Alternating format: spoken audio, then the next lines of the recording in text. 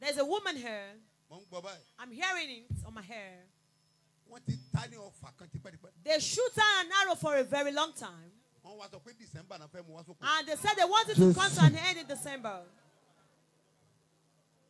That's the reason why I will mention your name. The woman I'm talking about. Her name is Rukayat. Wait. Don't rush. Don't rush. Don't say it's you. Because me like for all the Rukayat to come in. Wait. Let me explain what's happening. Rukayat. Something like Salusi. Sanusi or Salusi. No, Sanusi. Salusi. This is what I'm talking about. They fell down in the train. You are the one.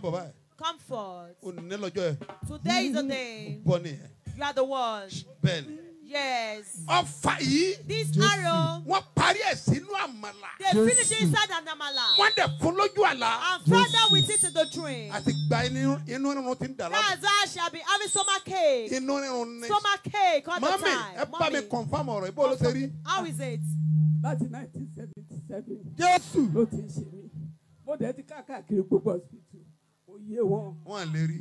They cannot see it. That's most of amala you had in the train. Can one see it? How would they see it? The prophet that will see the Lord will speak to him. Do you think that woman has not seen the prophet before? But you need a prophet who can travel in the spirit and tell you what is happening in the yeah. That is when you are free. In the name of Jesus. In the name of Jesus. Today is today. The battle of your life is buried. Who remove your crown? Move closer here. Who remove your crown?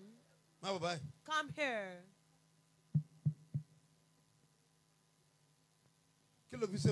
What is your offense? What a pity. The lifestyle you are living is not good at all. What is it that one will be coming with crown from above? And they will take it down. The crown for you to move higher. They have taken it away.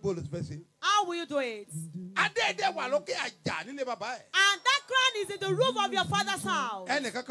Nobody uses it.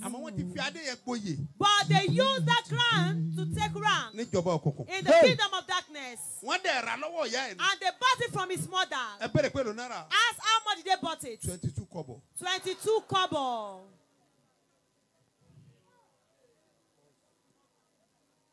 Olúwa. Olúwa. Olúwa.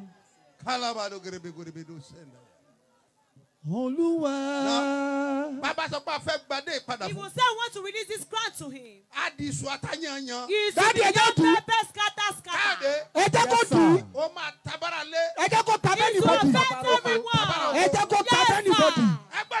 Listen, sir. Look here. Mama Sebioba. If it comes to wars, do you know that? Benny. Yes, sir. Can fall in the Benny.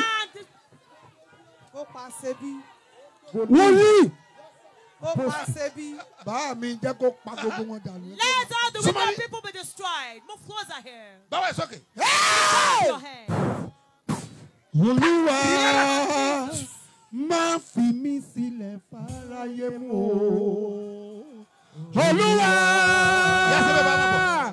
má fi mí sílẹ̀ fáráyé mọ́.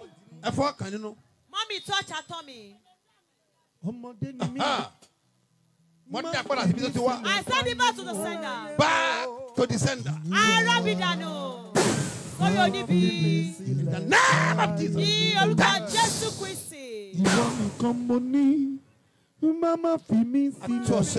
are delivered. In the name of Jesus. I empower this water and oil. Drink it. And bring your testimony. In the name of Jesus.